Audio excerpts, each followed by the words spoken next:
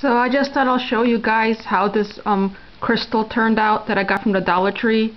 This is after 7 days. It looks like this. This is the tray that it came with.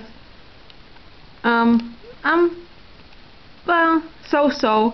I mean, it grew some crystals, but not as tall as I would like, especially this one.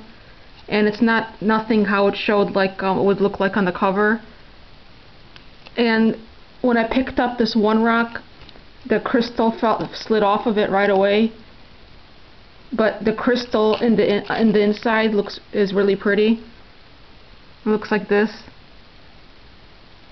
So yeah, I'm kind of glad it fell off the rock anyways, because then I wouldn't have known. It looks much nicer on the inside than it does on the outside.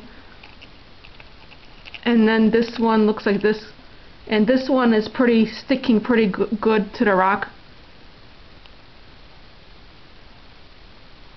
So this one turned out better than the other one. Plus the crystals grew taller on it. I think if I added more of that crystal packet that it came with, instead of more like in the tray, if I poured more on the rock itself, they would have grown taller and better. So I might get not now, but maybe sometime in the future I might get a different color and try to do it again, but pour more of the crystal packet on the rock itself than around it in the tray. So I don't know, I'm going to try to save the crystals that grew over here in the tray too. I have a little container that you can put your rocks that you collect in. So I'm going to see if I can get these crystals out. I already tried to get them out a little bit. I'll show you a little piece. It looks like that. It's pretty hard, this one piece, so I don't think it's going to fall apart. But I don't think I'll be able to get all the crystal pieces out. But we'll see. Overall, I'm glad I got it, because I never did one of these grow your own crystal kits before, not even when I was a kid, so I was curious about these.